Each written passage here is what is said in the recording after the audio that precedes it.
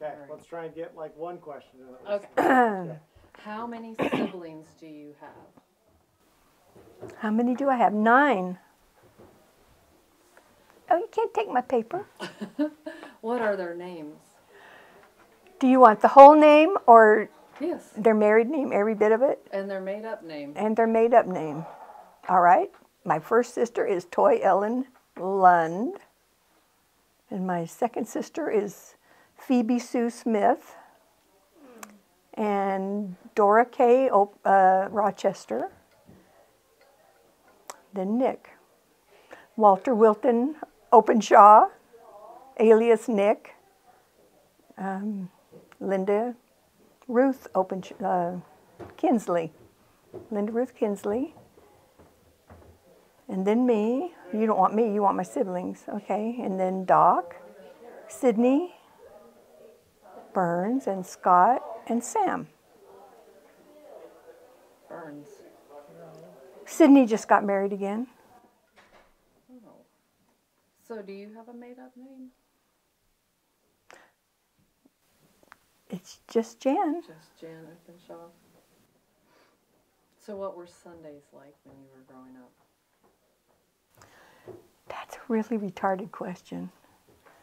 Because we got up, we went to church, we came home from church, went to Sunday school, then we came home from Sunday school and ate lunch, and then we went back to church for sacrament meeting, and then, well, and this was before Dad got active in the church, we'd go to Dairy Queen afterward and get an ice cream, and he would always get us a great big ice cream. That was always a fun thing. Other than that, I don't know what we did in between going to church. We laid around and read, or... How big was the house that you guys all lived in? How big was the house? Well, it was usually in a state of construction. Because when I first remember that house, What town? Where? it was in Phoenix, in South Phoenix. That's where I grew up. I was born in Mesa and then grew up in South Phoenix. And the house was, I think the floor plan. It had, I guess it originally maybe had 3 bedrooms. And then they built 2 more bedrooms on the back, and the one room was big enough that could have 3 beds in it, so that's where all the girls slept, in that one. And then on the screen porch, Mother had that closed in and made a kitchen out of that. I don't remember what else. And then I think, yeah, that was it. So I'm picturing 9 people, 9 children in the house getting ready for church. I guess that's kind of where I was. Did you all just... I'm assuming we all had indoor plumbing at the time, so you're all sharing one bathroom. All the girls just got ready in your room. I mean, was it always kind of this constant state of chaos? You know, I don't remember anything about that. Picturing, I like, really Pride don't. and Prejudice, like confusion. Yeah. Yeah, I don't remember. I don't remember that. How did you get to church? Well, we lived, when I first remember going to church, we met that was close to home. We met in the cafeteria at the school, at Roosevelt School. And that's where you went to school? That's where I went to school. And then we built the chapel on 6th Street and Southern. And then that was about a mile and a half from us. So we would ride to church, and sometimes we got to walk home. What kind of car did you have? Well, we had a Woody for a while. And usually Mama had a new car every couple of years. And I remember a '53 Chrysler, and then '55 Pontiac. We never had a big car except for that Woody. We always just had a car. So we were always, well, my older siblings, they probably went to church on their own. I don't remember going to church with them. So were you were born in Mesa? I was born in Mesa General Hospital. Same place Kill was born.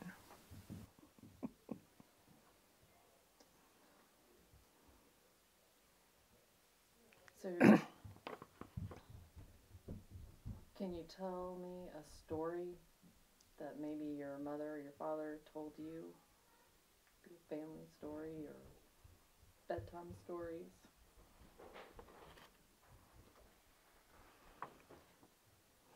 Where were your grandparents born? My grandfather Nichols was born in Arkansas. And I really don't know where my grandmother Nichols was born. They met in Oaxaca, New Mexico, when they were in the Mormon colonies down there. And I really don't know where my Openshaw grandparents were born, or isn't that crazy? We'll need to find out. They lived in Mesa, Arizona, but I don't know where they were born. Did you guys take any big trips or vacations that you remember? Mother would take us about every summer over to Los Angeles to the beach, and we'd stay there a week. And we always loved going to the beach. What was your favorite part about it? The sand and the water. Did you build and being sandcastles free, or pretty just, free there. Yeah. She would just rent a little bungalow, you know, and we would just play. And then one year, I remember we went on a family reunion to Eureka, California, kind of up north on the beach. And that was really fun because I got to meet a lot of cousins that lived in California that I didn't know. And that was, and there were starfish and you know, stuff like that. So that was really fun.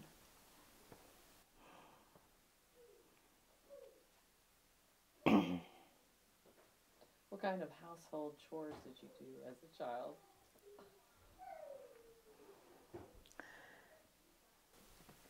I liked to iron, so I ironed. I ironed a lot of clothes. Of course, we had dishes to do, which we fought over every night. I remember trying to clean Mother's cast iron frying pan. And we did. We got it cleaned up and shiny, and boy, was she mad. Yeah, it was just getting good, you know. Took all the seasoning off. Yeah, took all the seasoning off. It was just such a fun time.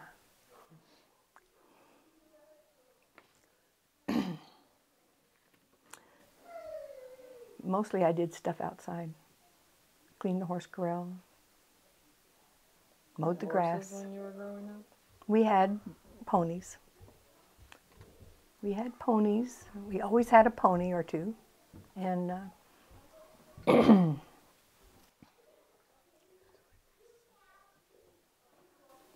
Nick, in FFA, he had a calf he raised. And we had some rabbits. Nick raised rabbits for a time, and we had chickens sometimes. So, and this is in Mesa? No, we lived in Phoenix. Okay.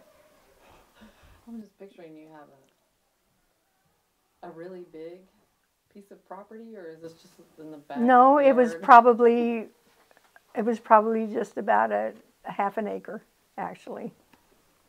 And there was a corral in the back and a big garage in the wash house. She had, living in Arizona, she had an outdoor washing machine. You know, it was outside. And it had a cover over it. And the clothesline. And that's how she did the laundry. You didn't have to wash laundry?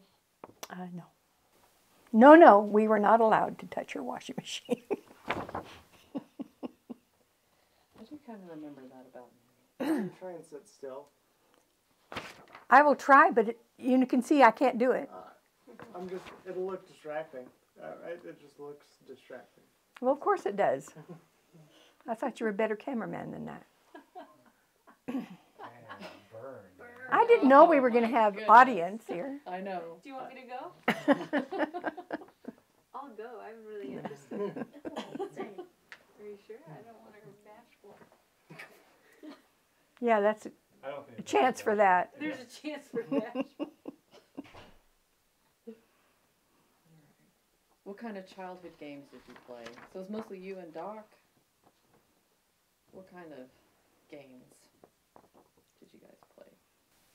Well, it was usual back then. We played baseball. We played croquet. Do you just mean outside games or Whatever games. Red Rover? Red Rover. Marbles. We loved marbles. We loved to play marbles.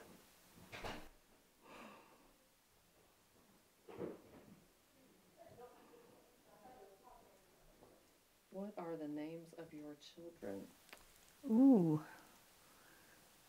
Let's see. Cinnamon Glozier and Kale Steinbrink. Did you want the whole name or just the name? Whatever you want Whatever to you tell call us. them. All right. And then came Gina Hillhouse and Jubilee and Zenith and Benita. How did you come up with those names?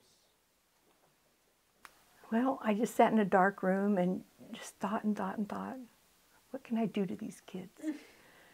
No, Cinnamon's name came from Mission Impossible. Barbara Bain that played on that, her name was Cinnamon, and I just thought she was the most beautiful thing I ever saw. And I didn't know, I didn't like any other girl names. I thought and thought about names, and I could never come up with one, but Cinnamon was the deal. I'm a huge fan of that name. Let's see, Kale. Kale came from Cale Yarborough, who was a racing guy. Before it came NASCAR, it was, stock car racing. He was big in that. And Gene would never admit it, but I know he named him after that. And Gina's got named from her great-grandmother, Eugenia Steinbrink, and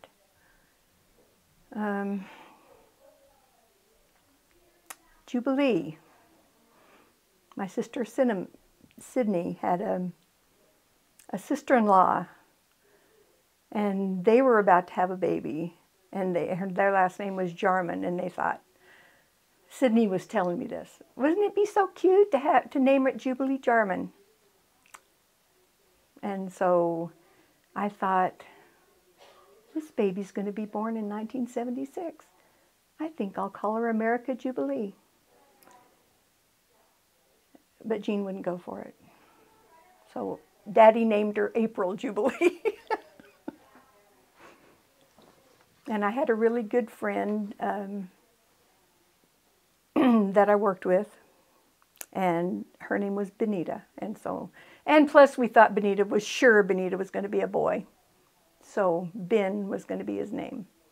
And so it kind of evolved into Benita when she turned out to be a girl. What about Zenith? Well, that's obvious. I wanted a Z name, and everybody's naming their kid Zachary. And so I named him Zenith from the Book of Mormon, king. That was a good king. So what places have you visited? What places have I visited? Well, I've been in every continental state except Alaska, driving a truck, except Alaska and North Dakota. I haven't been to North Dakota yet. What are some of your favorites? I really liked New York State. I thought it was just beautiful. And of course, I love California.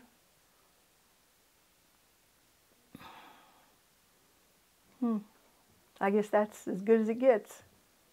I liked Florida. I liked Florida when we went there. Of course, we just got to Panama City. I didn't get any lower than that. And Alabama. I like Alabama.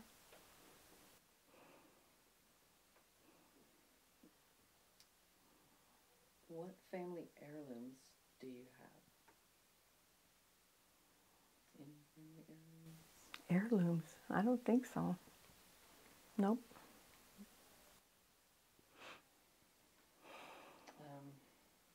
Describe the most serious illness or accident you have had. Well, I had cervical cancer before I got Gina and the rest of them.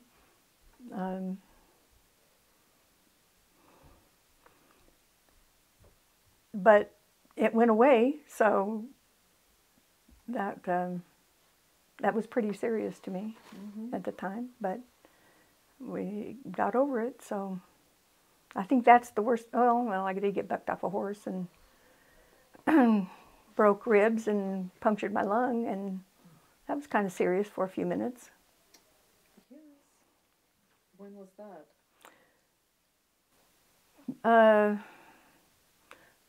96 or 97, I think. So that's when you lived here in Missouri? Yes. Yes. I was over helping Tim. He asked me to come over and help him with his horse that he got. And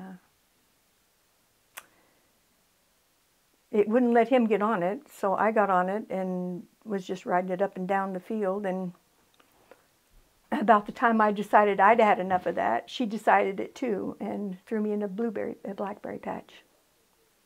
Dug blackberry thorns out of my face for a long time.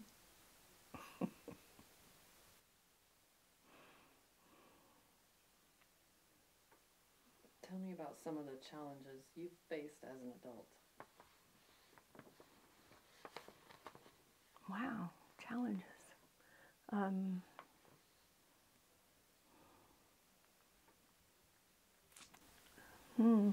Have I had any challenges? I'm sure you have.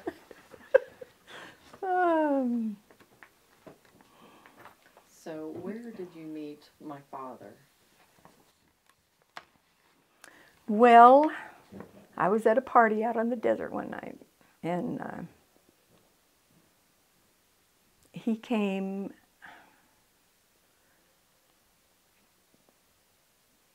ripping his truck around, making dust everywhere, you know, just being ignorant. And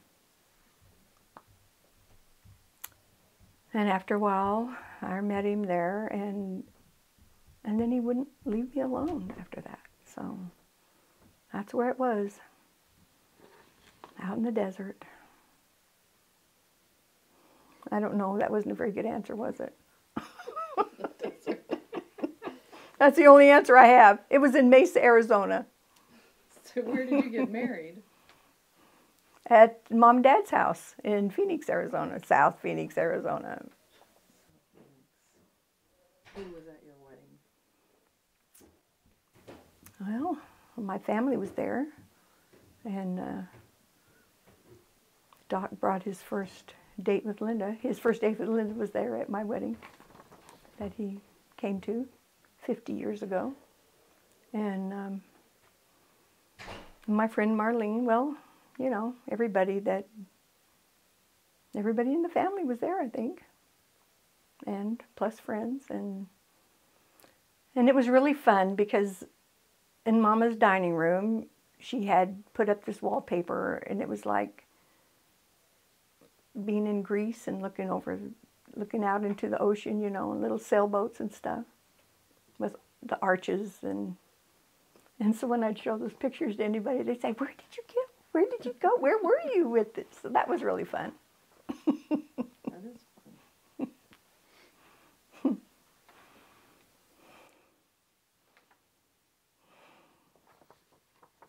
I have a follow-up and it flew out of my head. Just love that. Tell the truth, was I at your wedding? No, you were not.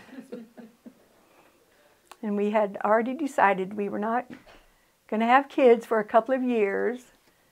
And then after 3 months, when I wasn't pregnant, Jean just had a heart attack until we were.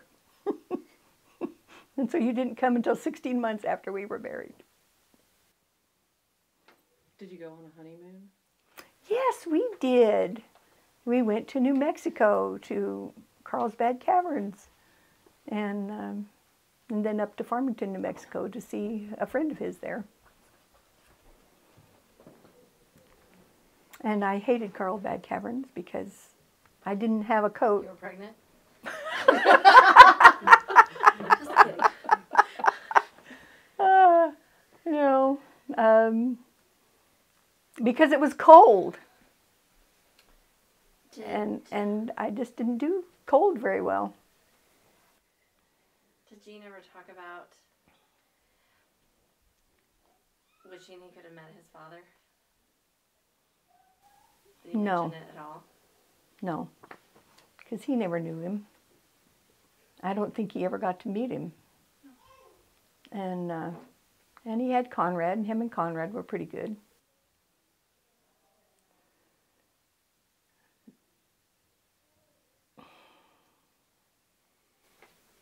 That's all I know about that subject.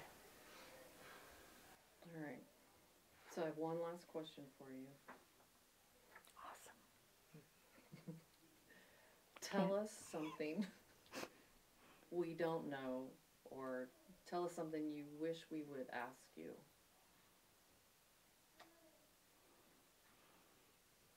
Something I wish you would ask me. Or something that we don't know that you want us to know.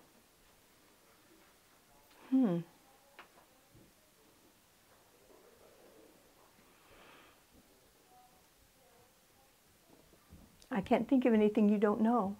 I do feel like I know it all. You?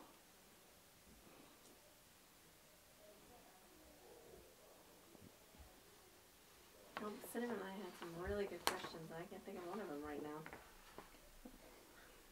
Because they all are evolved around which sibling, Is which of us prettiest. is your favorite. Who was the best baby?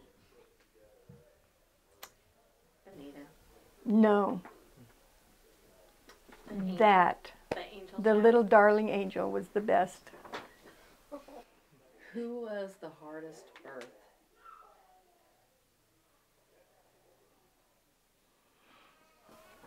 Well, I guess it was Zenith because I had him at home. And it seemed really hard at the time. What made you decide to have him at home? Because when I had Kale in the hospital, and I was kind of out, you know, that was before we did the natural birth thing, and they wouldn't let me see him. I just asked her to bring him over so I could look at him, you know, and no, I have to take him to the nursery. They would not let me see him. So after that was, and I just wanted to. I just thought it would be a fun thing to have him at home. And we had a party. Sue was there, and Beverly was there, and Did you know that I worried about where you had him and I was scared to touch the couch? I would never have known that. You didn't know I had him on the bed? Where did you have him? That was so disgusting. I really thought that for a long time. Oh, how funny. I don't want to touch anything. Well, kept you off the couch for a while, huh? I don't know what I did. Too funny. what 6-year-olds think. Oof, she had him in the house. What, did he look dirty to you? No, he was cute and pink and everything, but I knew there was other stuff that had to happen. Right-o. And where were you? I was with Aunt Sydney. Oh, you were at that I don't know where Sydney. you were. Because I thought you was all there. Maybe not. No. Jubilee and I were with Aunt Sydney. Okay. There you have it. That's all I have. Before you get up and walk away, will you share your testimony? My testimony Yeah. of Jesus Christ. Yeah.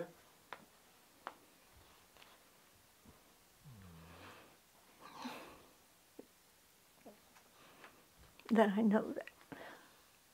Well, maybe I can't. That I know that He lives, and I know that He loves us, and He wants so much for us to do good and to come home to Him. And He's there every step of the way. And I say that in the name of Jesus Christ. Amen.